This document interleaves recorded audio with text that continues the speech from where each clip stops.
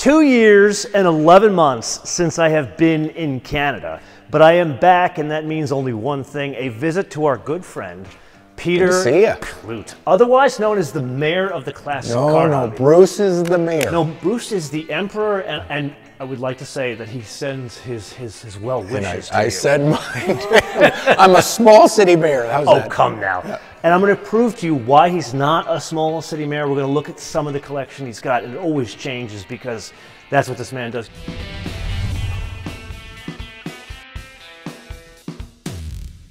So this one I'm particularly excited about. This is my favorite Ferrari, believe it or not. I think, it's the first supercar. Now, why do you say that? Well, first Ferrari supercar. When it was carbon Kevlar, it was big horsepower, twin turbo, great handling, rare, like super low numbers. You look at it and you're like, it looks a lot like a 308.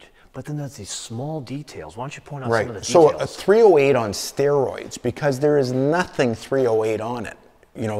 If you look at the shape of the quarter panels, it's obviously got the GTO, the nod to the GTO louvers there. The rear deck is totally different. The rear spoiler, the stance is different. Obviously the engine, with the twin turbos.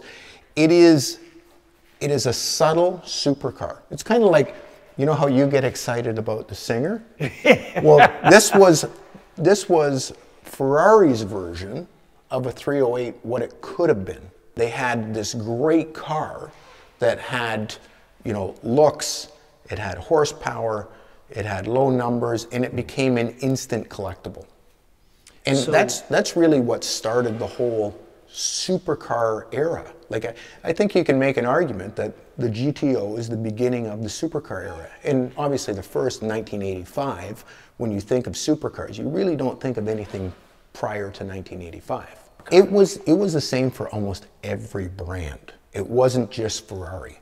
There was a lull in the world. You had insurance problems, you had the gas crunch, you had a bunch of problems, and it was for a 10-year period, call it, or 15-year period, from the early 70s to the mid 80s, that nothing really was exciting. And it didn't matter if you were European brands or domestic brands. Like, Corvettes weren't really exciting. No, they had, 150 horsepower at most. And then in '84, when the C4 came out, the excitement went up a huge notch compared to a whopping 190 horsepower, I believe. No, but you had a really good handling car on a new platform. Yep. And I think it was like that with everybody. For 15 years, it was, the dark ages. Shaker hoods, just loud, obnoxious cars in great colors and great performance. This is the 340 with a stick, stunning restoration. Just, it's a fun car, and obviously if this were a 71 Hemi Cuda convertible, you'd be talking $4 million bucks. You could get a 440 6-pack, which would be more valuable. You could get a 383, you could get a 340. There's a lot of options available. Put aside the money, forget the valuation of these cars for a minute, but from a drivability perspective, which is the best option in this car? Drivability only. Probably a single 4. You always have the tuning aspect of multi-carbs. So the 6-packs or the 2 4-barrels are, can be a workout. So a single 4 would be the most drivable. We talked about the Dodge Charger SRT Daytona concept, the electric concept, in a different episode. They're bringing this back. Oh, cool. This is all over that new Dodge EV concept. Something tells me you're going to see this in more Dodge cars, not just that Charger concept. Right. We have to look at this. This is a car that very famous, but a little bit behind the scenes for me. I never liked these when they were new. I thought the cheese grater thing was ugly, but now, kind of like a 73 Riv, I almost like it. And I think they're the Miami Vice car. Yeah, of course. The single mirror car, everybody thinks of that. And really good performance, relatively inexpensive exotic, and especially when you compare it now to the Countach. The Countach has just gone ballistic. Now, the exception to this is the 512M, which is now probably the same money as the Countach. 512M, which looks very similar, obviously has the lights. Didn't have the cheese graters. Right. It is 700 plus. Why is that? Why is that car? Numbers.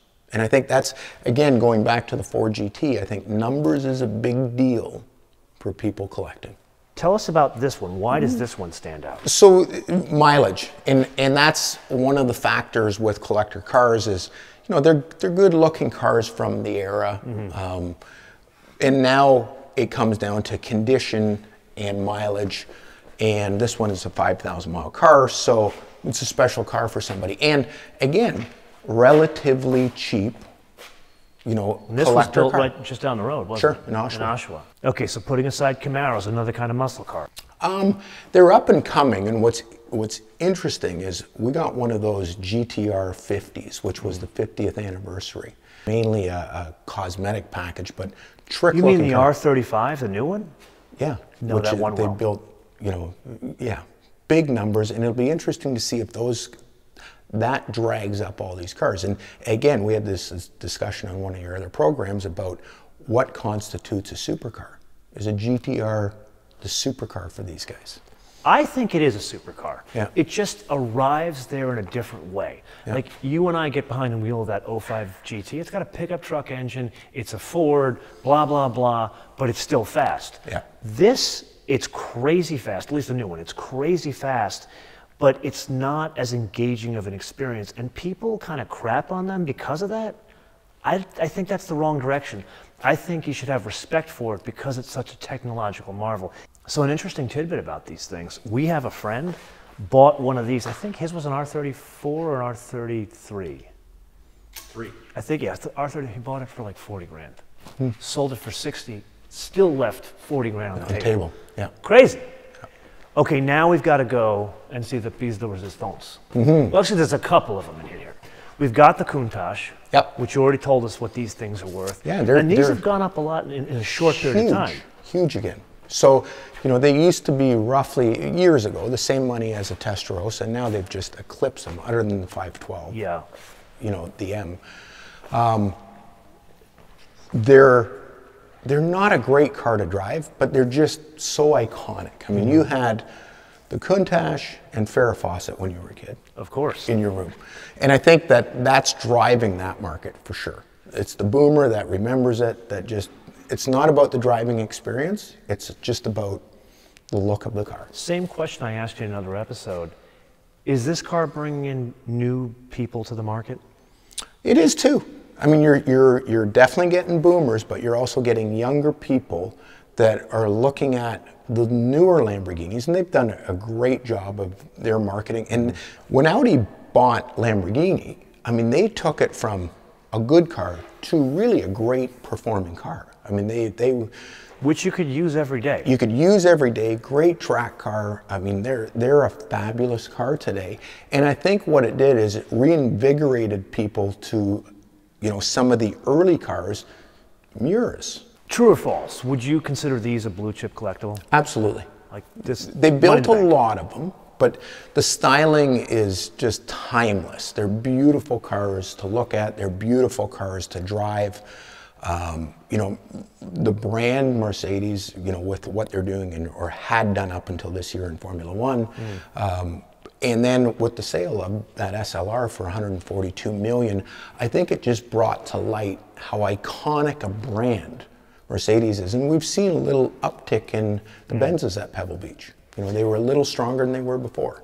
When you say uptick in Mercedes, is it just Mercedes of this value or like a $100,000 classic Pagoda? A good 280 SL today is 200,000. Oh, are they that much now? Right. So I think you've seen an uptick in the brand, and I think that, you know, the 300 SL, whether Gullwing or Roadster, is just always going to be in every major collection. And if the guy has multiple cars and has, you know, classics from the 50s that, you know, are multiple marks, almost always every good collection has a 300 we SL. know the Emperor, he's got both. Yes. And he's got two beautiful ones. Yeah. What's going on with the value between a Roadster and a I think right now, I think the Roadsters went up, right? And now the Gullwings, just recently, I would say after Pebble Beach, I would say a Gullwing is 20% stronger than a Roadster, at least. Oh, so that's recent. Yeah. Fascinating. Yeah. So they've always, historically, you would always say a Gullwing was worth more, and then they almost kind of leveled out, and now the Gullwing's gone again. Okay. Yeah. Let's go to what I would call the piece de resistance, or shall we say the undervalued car of the collection. Yeah, I think the XJ220, again, a great looking car, fast car, sleek, super low numbers, has all of the ingredients to make a run. And these, give me an idea, just ballpark, what are these worth now? 600 to 700, depending Okay. on miles. And that's a 05 Ford GT. How much is that worth? 400, and a Heritage would be 700. So this is the same money as a Heritage. Doesn't make sense. Doesn't make sense at all. No. Why is that? Maybe there's a correction coming. Okay. Well, with that, we know that this gentleman has two of them. So if one wants an XJ220, this is your man here, and this is why he's the mayor of the classic car hobby. I cannot thank you enough for this Great very having you out short again. tour. Yeah. Always great seeing you. We have to hang out again. We did a couple of other episodes more about the market, and you gave a lot of details, so we'll put those out over time. But in the interim, we have to turn this around to the audience. Perhaps we ask them their favorite that they saw in the collection today. Perfect. Okay. Let us know in the comments below or via our social media. MotoMan TV on Word, MotoMan TV on Word, Facebook, Twitter, and Instagram. And with that, do you know what I drove up in today? Some sort of Benz. Some sort of Benz, not just some sort of Benz, excuse me. I drove up in a hybrid because I know how much of a green guy you are. Let's not even go there. Okay. We're going to say goodbye to Peter until we see you in the next episode. Bish, Peter.